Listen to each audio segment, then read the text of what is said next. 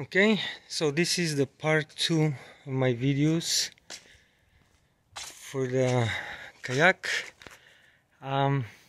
So you're gonna see the motor, it's right over here, it's connected already. Okay, you remember when I speak for the boat, you're gonna see it's going a little over. So if you decide to do the same thing, just drill the hole away. Okay, same thing here, it's laying over. Okay, so this is Endura 30 levers thrust. So this is a really good motor. Okay, here is some of the parts that I took away. This is the handle and everything else. So I'm keeping these parts. Maybe someday I can use the motor for a different project. Okay, so I'm gonna start first with the electric controls.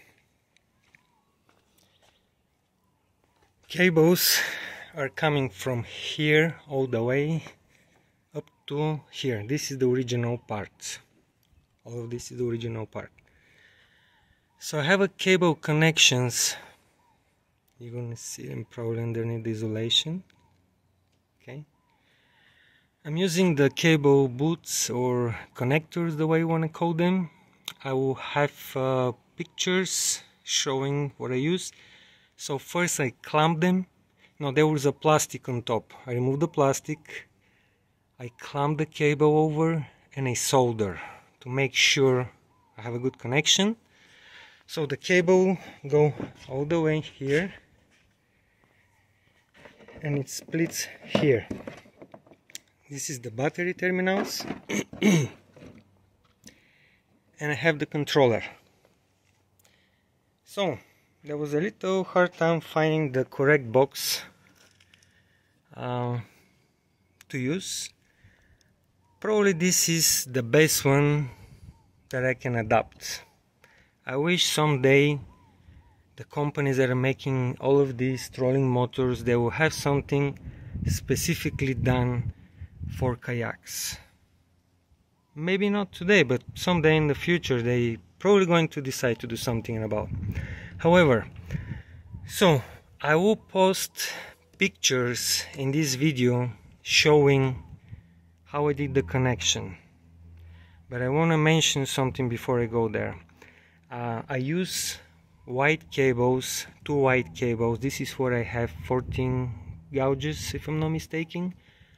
This is what I have left over from different projects.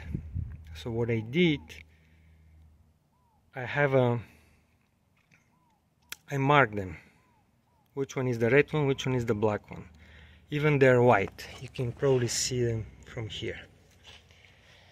Okay, I also remember that the yellow cable, and I think there was another one, black or red, that I didn't also follow the colors. I just mark which cable is which, and I connect them correctly over there.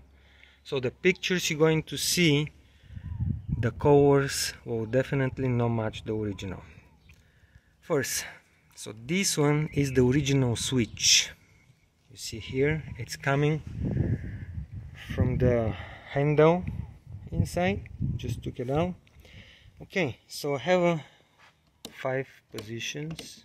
Okay, this is neutral and 34 reverse. Okay, this is a voltmeter. Why do I need a voltmeter? Well, the voltmeter showing me how much power I get from the solar panels. This is important for me. On the third part on these videos, you're gonna see the solar panels and the battery and everything else. So up to this point there is nothing, there is no reading here. Okay, so the box is connected here. Underneath there is a flat aluminum bar with 2 connections. And don't forget, do you remember the original connections that I showed you earlier? They're over here. Okay, when I install the switch, I have to bend the terminals underneath. There is no room, it's pretty tight inside. You're gonna see some pictures, the terminals are bended, but they're strong, the connection is good, there is nothing wrong. As long as they're not broken, they will work. Okay, you're gonna see some silicone here. Apply silicone to make sure there is no water going inside. There is some silicone here too. Okay, on this side, this is probably more interesting part. Okay, so this is my kill switch. How I did it. Okay, you see this red cable over here goes all the way inside. One part goes in and one part goes out and goes straight to the switch. So when I plug out, there is no power at all. If I put this one in, there is a power here. There you go. This is probably the best way. Okay, I'm stuck here. So probably this is the best way to do kill switch on kayak. You can apply some electrical grease here, and this is gonna make them to work a little more smooth than this. Okay, let me think. Yes, so let me show you how I did all of this. So this one, this is from AC Hardware. It's a pipe connector, and this is the hose connector, if I'm not mistaken. So I have to apply some insulation underneath, same as this one from the cable, and silicone. When the silicone dries out, it's pretty strong. If I force it, it will come out, but so far it's so good. This boot is from probably, how did they call them, the tables underneath, they have a rubber boots to prevent sliding. This is one of them. I will have also information on the video, some pictures showing the part numbers if you decide to buy them and do the same modification as mine. Okay, steering,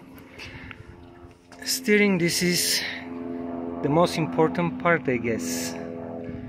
Okay, let me straight the cables, pushing this one down, pushing this one down. Okay, as you can see from the top, it's a V shape. The reason of this is, if I have them parallel this way, the boat is gonna hit somewhere here, and there is not enough room to steer. So that's why I have to have them in a V shape. This is connection from the bicycle seat. Okay, there are two. You see, one and two. One is a little bit below, the other one it's over. I have to modify them to work. There is a little lip. I will have some pictures showing. I have one more part of this. They have to be grinded before it goes over the pipe. Okay, so pretty much, okay, let me straight this one more time. Okay, so pretty much it's a 45-degree split. Okay, and how I mentioned, this is the pedals. So now I'm going to connect my phone to a stand, and I'll do some steering, and you're going to see how the electric motor steer.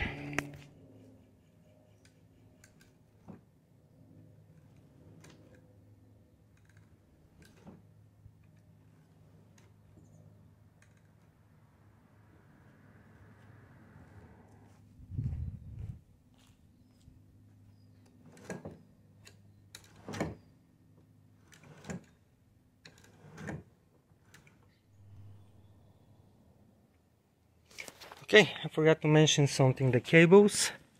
You can buy galvanized cables or you can buy also stainless steel. It just depends your choice. I will have some information for the cables too. There is no big price difference between both of them. Okay, tilting the motor. I see people doing so many different combinations here. This is what I decide to do.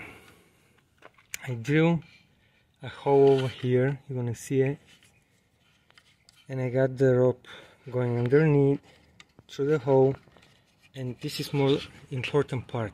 Tie must be on the front, because when you have the tie right over here, there is no room, as you can see. There you go. So I'm pulling the rope and the motor tilts. Okay, here's the cable. I have this one, this guy over here, goes through here, and this is the original tilter bracket or whatever you want to call. I can have the cable going through this part over here or no.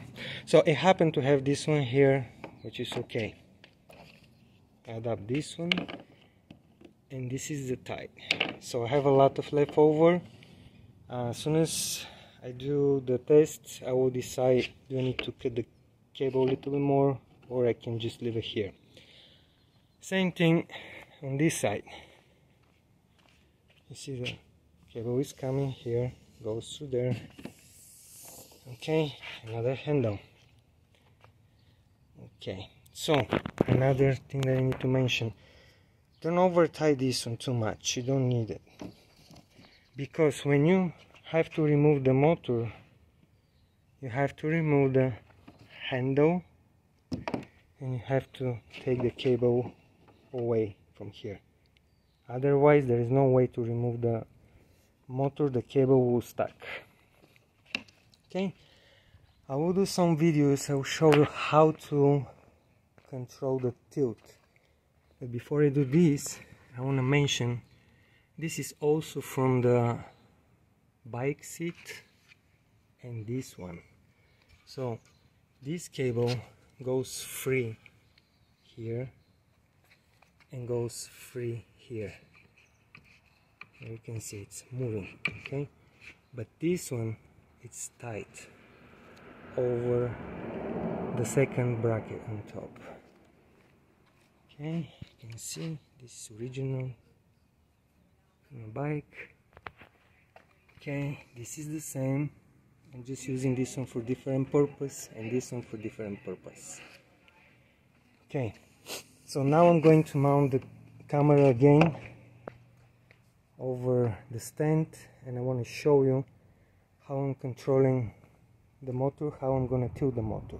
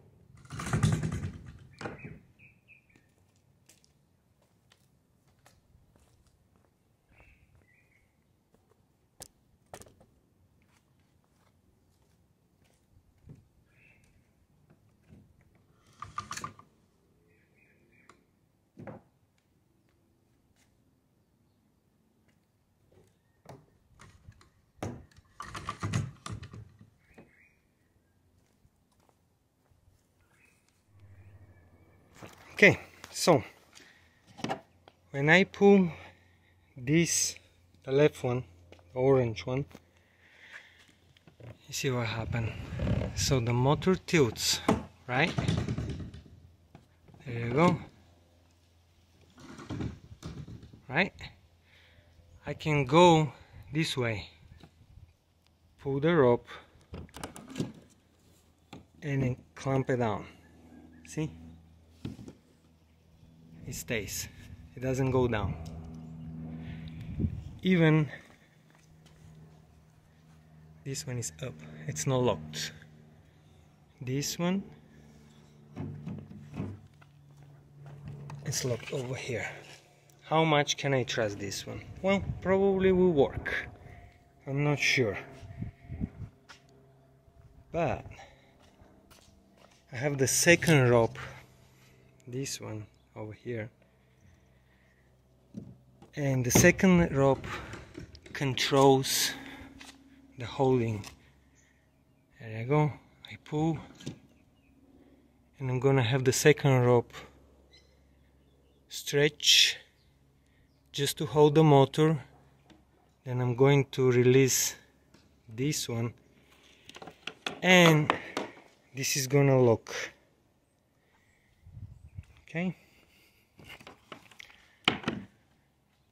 The video shows when I have the camera over the stand, shows how this one works by itself, this one, and why and how I'm using this one.